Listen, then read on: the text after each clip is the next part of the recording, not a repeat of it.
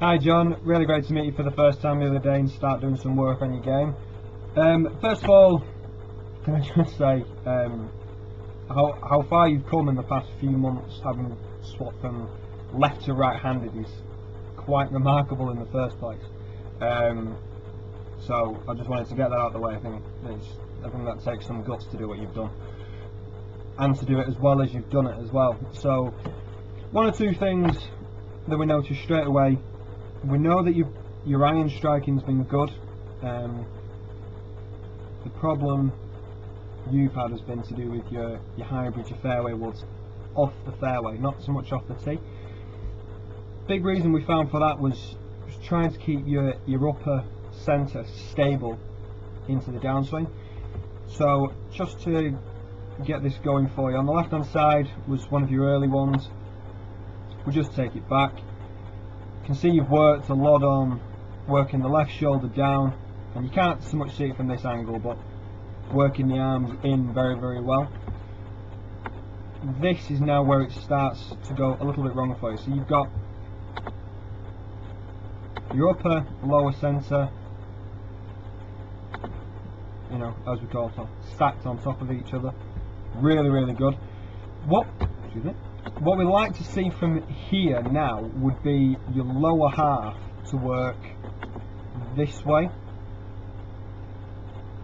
and then as the lower half works forward in a linear motion, the upper centre would stay stable, so your lower centre would work this way, giving you some spine angle, giving you a little bit of spine tilt forward. And that's what we were looking for. However, what started to happen is, instead of the lower half moving forward, we're finding that the upper centre moves this way. We'll just start down. Just jump ahead a little bit there. So you can see it straight away with no spine tilt with the lower body. If anything, we're working this way a touch. And that's creating, obviously, a very steep angle of approach, and we hit a lot of, you know, quite heavy shots. You can see here, like the size of a divot going with a hybrid there is quite excessive. Just get rid of some of these lines for you here. You can see this here, okay, so your upper half has moved forward, and that's not really what we want. Just continue this through here.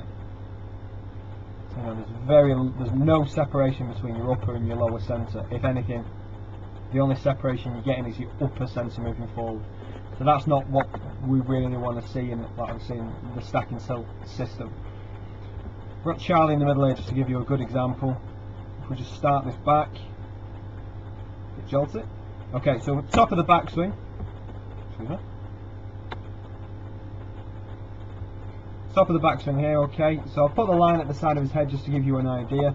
Now what's going to happen with Charlie now is you're going to see his lower half work forwards. His upper centre is going to stay stable, and that's going to give him that spine tilt that we talked about.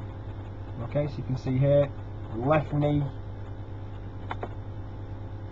left hip are both working towards the target, and that gives him some spine angle through impact, and that's obviously going to bring the club out of its descent. But also as well, the lower half working forward also helps to pull the arms in on the way down, keep them against your body, get them working more out through impact. So if we just compare the two P8, so to speak. Speed this up a little.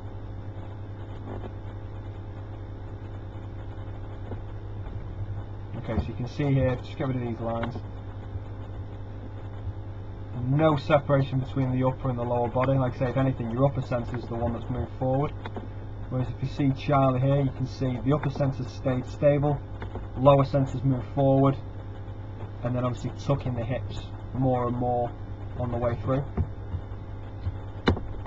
Let's just have a look here. This is a little bit later on in the session. Just highlighted sort of just next to your head, just to give you an idea. And what we've done is here at setup is we've pushed the lower centre forward a few inches straight away, just to give you the feel of the lower centre moving forward. So if we just start back, let's have a look at the difference here. Straight away you can see you have a little bit of spine tilt here already. Not a lot, but it's enough to get you started. So as we move back, the thought was to obviously keep the lower centre forward throughout the backswing. So you can see there, I know it looks as though your spine's flexed forward slightly, but your upper centre's not moved, so that's fine, that's what we're looking for.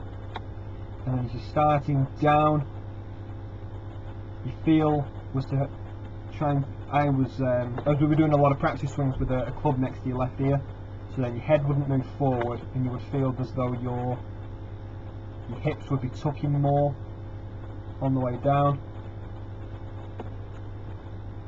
You can see that there straight away.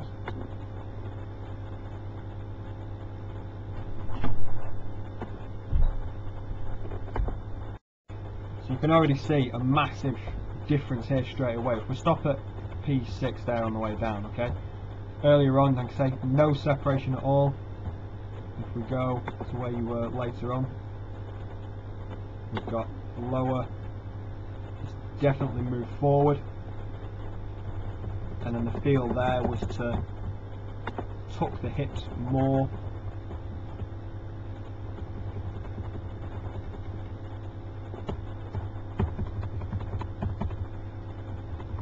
Definitely getting more into that position that Charlie's getting into. The lower body's now ahead, so the hip, your left hip and your pelvis is now becoming the furthest point forward.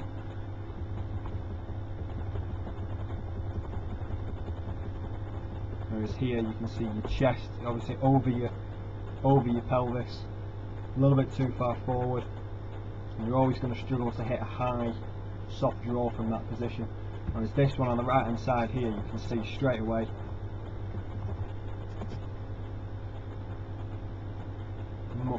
much softer finish as well.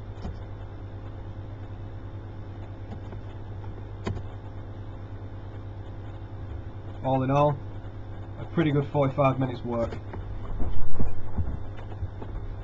Best of luck with it, John. I look forward to speaking to you again soon. Bye for now.